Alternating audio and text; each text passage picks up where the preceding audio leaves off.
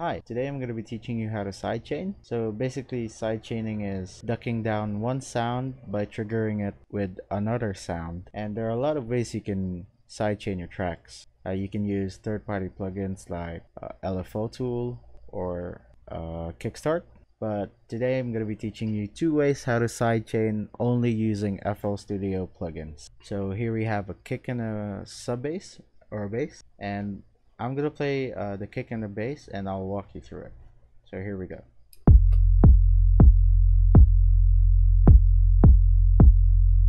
So in a context of a full track or a full beat or a song, if you have instruments that play on the low end, what's gonna happen is you're barely gonna hear the kick pop out through the mix, depending on what kick you choose though. Sample choice is also a key factor to this. So in order for us to prevent that and to make our kick pop out through the mix more, is we use sidechaining. So we go over to our mixer. Here we can see that we have our kick and our sub bass. So we want to select the kick, and we go over to this arrow right here. We right click it, select sidechain to this track, and from here we want to select the instrument that we want to sidechain, in this case, which is our sub bass. We open up Fruity Limiter, so let's stretch that out. So here what we want to do is we don't need to touch anything on the limiter section. We go over to the compression section. Over here is our sidechain channel. We right click it, we select our kick.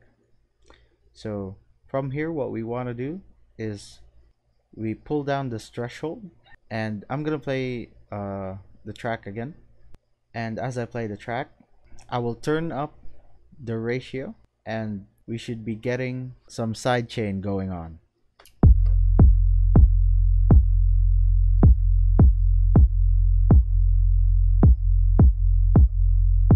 So pay attention to the visualizer here. As you can see, the sub bass gets ducked down as soon as the kick hits. So this is basically sidechaining. So you can go up up with the ratio more. So the sub bass gets ducked down more.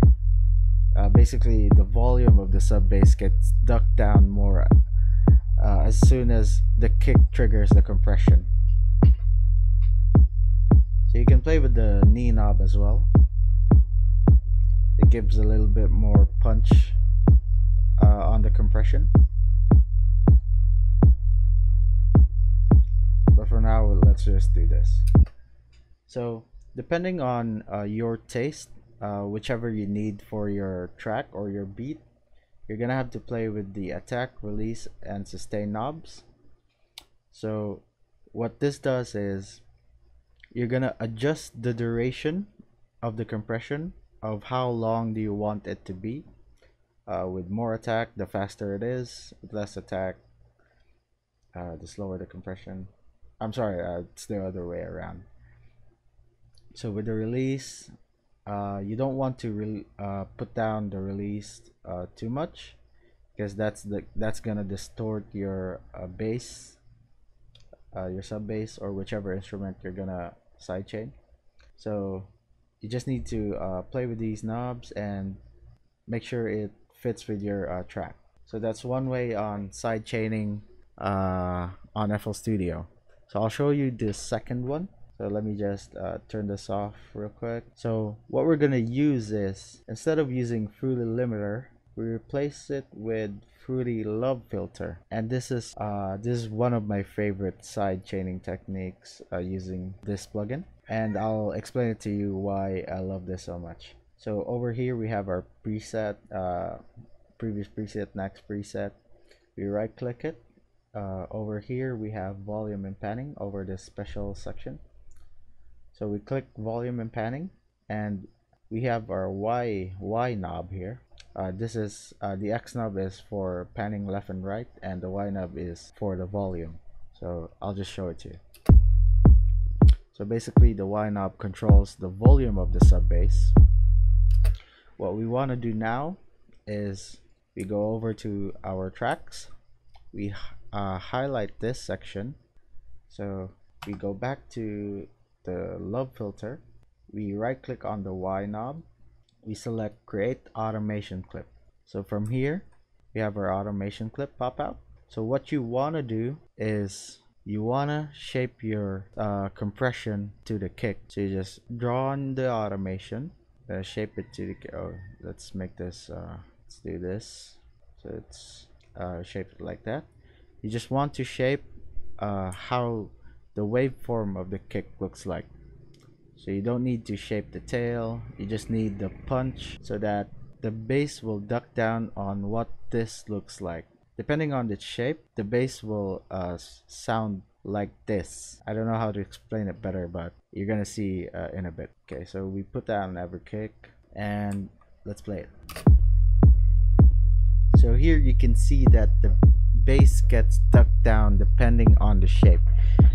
The reason why I love this technique of sidechaining using Fruity Love Filter is that it gives me more control, and I get to shape the sidechain on what it looks like. You can also bring this up a bit so that it won't compress the sub too much. So you can hear the sub punch through with the kick, but you can also bring it down to completely cancel the sub as soon as the kick hits. So it gives me, this technique gives me a little bit more of control.